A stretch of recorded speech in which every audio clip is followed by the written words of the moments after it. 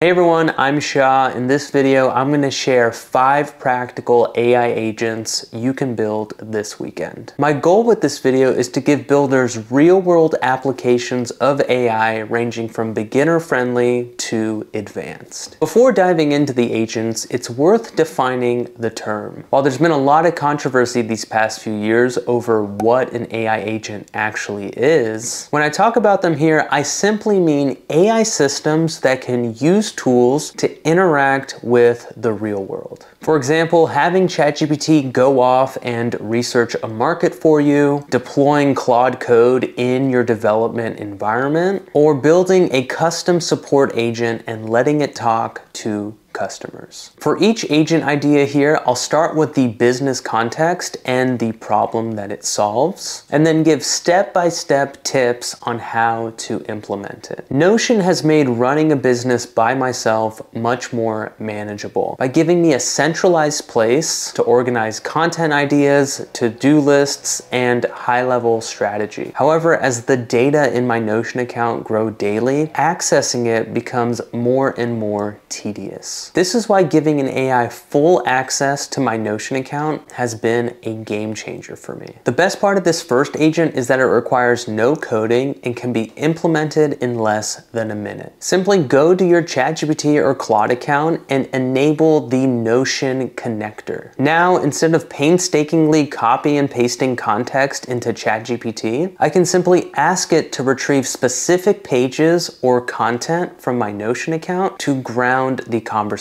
This has significantly reduced the amount of time it takes for me to get valuable feedback from ChatGPT and Claude. After building 2 failed SaaS products, I've realized how easy it is to spend a lot of time building something that no one wants. To help me avoid repeating this mistake, I created a simple agent to help me invalidate product ideas before I start coding. A fast and easy way to spin this up is using Claude Code's skills feature. This lets you give specialized instructions to Claude Code for specific use cases, so you don't have to write them from scratch every single time. Here's how to set this up in 5 steps. First, create a folder in your Claude/skills directory called something like validate SaaS ideas. In that folder, create a file called skill.md. In that file, add a name, description, and specialized instructions for validating ideas. For actually writing these instructions, I simply went to Claude and asked it, how can I validate startup ideas like YC and Rob Walling? From there, I iterated on the response until I had my final instructions. And then finally, with the skills file in place, you can simply launch Claude Code and ask it to validate a startup idea. Now, instead of spending hours researching ideas one at a time, I can now spin up 10 instances of Claude Code to research 10 ideas in parallel to kill the bad ones as quickly as possible. While coding agents like Claude are great at generating software, refining your application's GUI for a great user experience is still something that takes a lot of manual iteration. One way to speed this process up is to create a specialized agent that uses opinionated design principles and custom tools to evaluate app front ends. A simple approach to implementing this agent is to create an MCP server that gives an AI model everything it needs to serve this role. Here's one way to do that. Start by initializing the MCP server using the FastMCP class from the official Python SDK. Next, add a system prompt with the design principles and task instructions. To write this, you can follow a similar approach to the previous agent where we iterated with Claude based on the ideas of a specific person or organization. Next, implement a get page screenshot and get DOM tool using the Playwright Python library. Finally, set up local transport so you can run the server locally. You can then add the server to Claude Code using the command claude mcp add. As a bonus, you can create a sub-agent in Claude Code whose sole job is to evaluate GUIs using this MCP server. This way, you can just tell Claude to call this sub-agent every time you're testing a change to your front end. An area where AI is set to make a massive impact is personalized education. However, when using off-the-shelf tools like ChatGPT, it's easy to drown in generic, low-quality information and hard to know what's actually worth learning.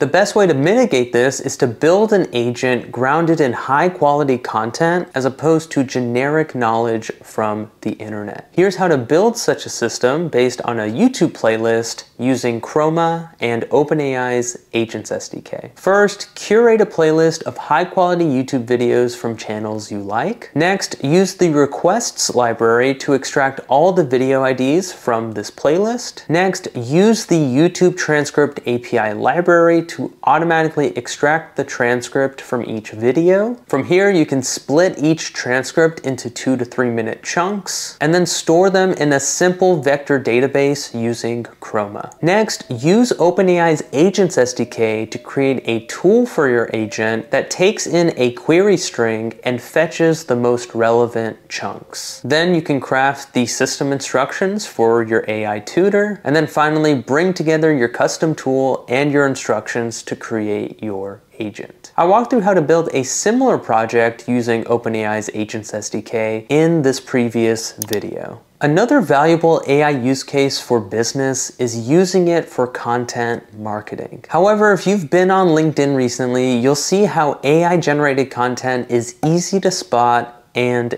ineffective. An approach that can help avoid posting AI slop is to build a system that can iterate on its outputs using well-defined evals. Here are the steps for building something like this. Start by uploading examples to Claude and have it write instructions for generating new posts in a similar style. Then perform error analysis to identify common failure modes. In other words, give the agent 30 ideas to generate 30 posts, manually review and write notes on the mistakes of each output, and then finally analyze the biggest mistakes. For any low-hanging errors, simply fix them through updating your system prompt. But for the mistakes that aren't fully corrected, define a set of evals to test for each of them. For example, checking if each paragraph is 1 sentence long, if the post's hook is going to appear above the fold, or there's no more than 1 em dash in the post. Next, create a function to run all your evals on a given post. Then craft a feedback prompt that combines the eval results, the post, and asks the agent to refine it. Finally, run the content agent in a while loop so it iteratively refines the post until all evals pass or it hits a max number of iterations. While the architecture of this agent is straightforward, the most important part is crafting high quality evals that are actually aligned with your desired output. Since you probably won't get this right on the first try, it's important that you take an iterative approach to this project and repeat the error analysis process multiple times. AI agents combine LLMs with tools to solve real-world problems. Here we reviewed 5 agents that you can build ranging from beginner-friendly to advanced. If you like these project ideas and want more, check out my free 30 AI projects guide linked in the description. Each idea includes step-by-step instructions, example code, and free resources for learning more. If you get stuck or have any questions, just let me know by dropping a comment below. And as always, thank you so much for your time, and thanks for watching.